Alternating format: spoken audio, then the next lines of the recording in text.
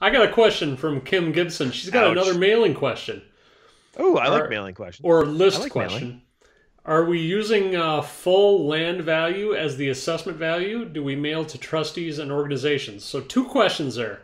What value do we use to base our Market value. Why the assessed value? What's going on there?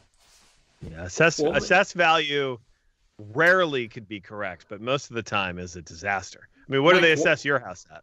Mike, Mine's what do you way got to be rude? Why you got to be rude to Kim? Maybe she's new to the business. Maybe Who is rude? Me? I mean, No, he's just being matter of fact. Matter of fact. Matter of fact. Wow. And now for tonight's Lanky matter of fact segment. Matt, just say it the way it is. Holy crap balls. I'm gone 2 freaking days and you guys are now this is like the worst comedy act ever. Wow. oh, Wow. oh, like come that? on. It's the matter of fact segment. I love it.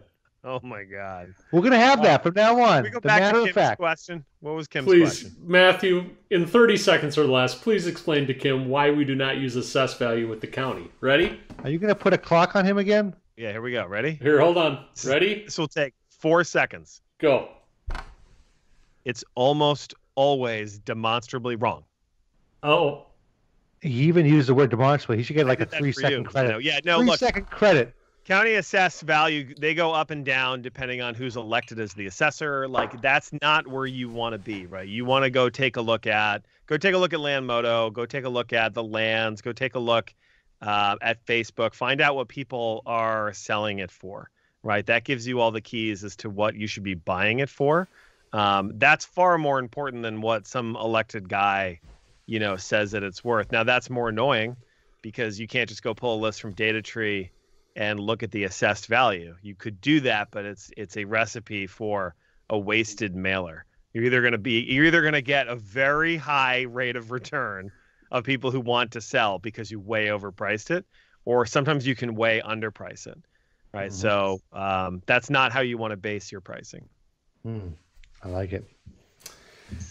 Dave LaFay, you are hearing correctly. He says, am I hearing correctly that I should be mailing in-state in larger states? I mean, I think if you can start with your out-of-staters. If you get through your out-of-staters, you could sort your Colorado list by zip code and figure out who lives 2 or more hours away and mail those people. And then if you're having good luck in the subdivision, mail them all, like Matt Forbes said. It depends on where you're at, man, right? Yeah. Like, I'm not doing that work. I'm going to mail everybody. I feel great about it. I make money when I mail. The more I mail, the more I make. So I'm fine with it. If I'm just starting out, like when I just started out, I definitely did only out of state. I did tax delinquent. That's what everybody does. But that's what everybody does. Ooh. Ooh. The downside of that, Ooh. that's what everybody does. That's not what the 27 listeners on this show do. Well, I'm just, I don't care about in-state or out-of-state. I mean, yeah, I'm kidding. You can argue with me all day, like, if I'm mailing somebody who lives down the street, like, there's no way they'd sell it at that. Maybe not. Maybe they're behind in their mortgage and they need $4,500 and I'm magically offering $4,500. Like, you don't know the reasons these people sell. They're selling way cheaper than what you're going to be able to sell it for, but they can't go sell it for that. That's the thing you got to understand. That's the model.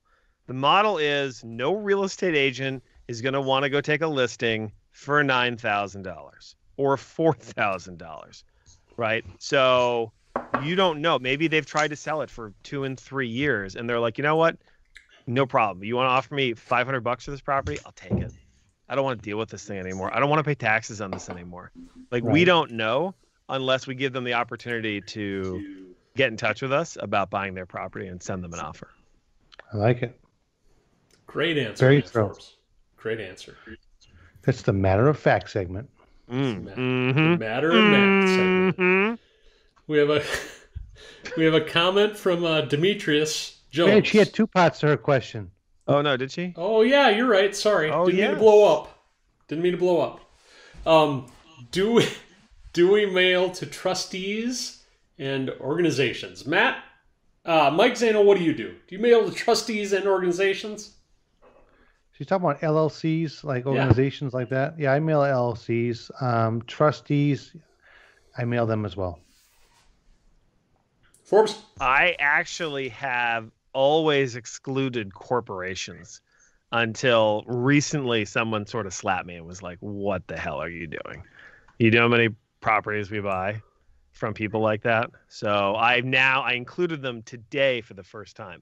But up until today, it's what I had always done, right? Because I don't want to go bother mailing other land investors.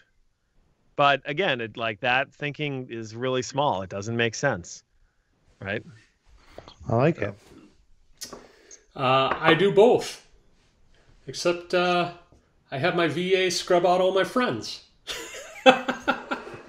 You think you know my business name. What? Good luck. Yeah, right. I'm not going to mail Zano Investments.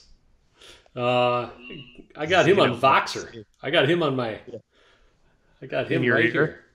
Yeah, I can't believe that I've spent so much time doing that. Like it's funny Kim, it's funny you asked that question because literally today is the first time I'm like, I don't have to go scrub for LLCs and then do a search for Inc. and then to go do a search for this and a search for that. Like, I'll just go the whole list because who cares? Here's a question for you guys. I was thinking about this today. What if you work a subdivision? It's a very large subdivision. You've been there for a really long time. Do you take out your prior buyers? So let's say you obtain a new list. Let's say you obtain a list of the subdivision once a year. And I had 10 cash sales there last year. And I sold to these people. I'm mailing the new list this year, a chunk at a time, a couple hundred there, a couple hundred here, a couple hundred there. Do you take your prior sales off that list? No. I don't. Kind of interesting to think about, though, right? Way too much work. It's too much work. But I've had that question before as well. It's a good question, right? And it might save me $8. But I'm out. Yeah, $8, but then all the time to figure out who they are. Oh, Kim wrote in again. I'm asking, what does full land value mean to us? Now, there's a good question, Kim. The county treasury list I have provides full land value and net taxable value. I'm trying to understand what I do once I've determined vacant land. So you don't need those numbers to determine your offer, basically. Still the same situation Matt was talking about in the matter of fact segment. You basically need to look up comps in that very area you're going to mail, listed comps for sale, sold comps from land sellers on Landmodo and other sites, and then that. So you really don't have to overcomplicate it. And if you really want to, it's the analogy people give to, like, you could learn all the ins and outs of your car, or you could just drive the car, right? It's, if you want to go in and have that deep analysis of why the county values things certain ways and all of that, that's certainly valuable information to know more about land, but it's not necessary to buy and sell land. Yeah, I will answer that differently, and this is, I hope I don't come off rude, Kim. I'm asking, what does full land value mean to us? It means nothing to me. I mean, that's the answer. I don't care what the assessed value is. I don't care what other people think it is. I care what I can get for it. Now, that number I care a lot about. So if I know, because I've looked on Landmodo and all the land sites, if I know, because I've been doing it for a while, that I can get $4,000 for this property, then I'm going to go offer $1,000. And that's just the math, right? I don't care if it's valued at $8,000 or $2,000. Like, that's irrelevant to me. All I care about is what I know I can sell it for. I don't know if that helps. I think it does. It may not help. I'm generally not very helpful, to be fair. So I don't know. You're a very helpful man. Very helpful gentleman. Greg Barrington? Yeah, I mean, here's the thing. Like, here's the other thing that's kind of a challenge about our business, right? Is full land value 6 months ago in this business is a lot different than full land value today. Yep. So it takes constant analysis of the market on these land selling websites and on county websites. You can pull sales data on a lot of these county websites to figure out, oh, what did Matt Forbes pay for this property last month? Danger, Will Robinson. And right.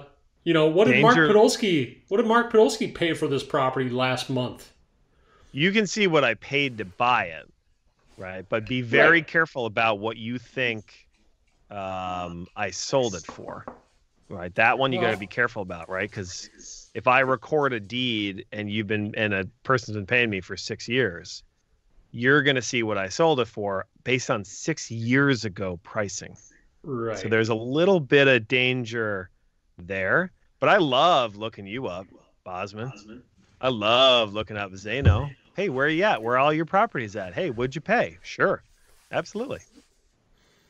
I've never actually done that to you two, but I've done it to other people. Stay back. Stay back. Oh, that's funny. All right. Awesome. Darren Nichols says he bought 3 properties from an LLC off his mailings today. Yeah, that's why I feel super dumb, Darren, right? Because these are all these like little preconceived notions we have in our head that we carry with us for years and years in this business, even though they're dumb. Like, why would I do an LLC? Like, why not? So good job. Yeah, that just proved that what I did today was correct.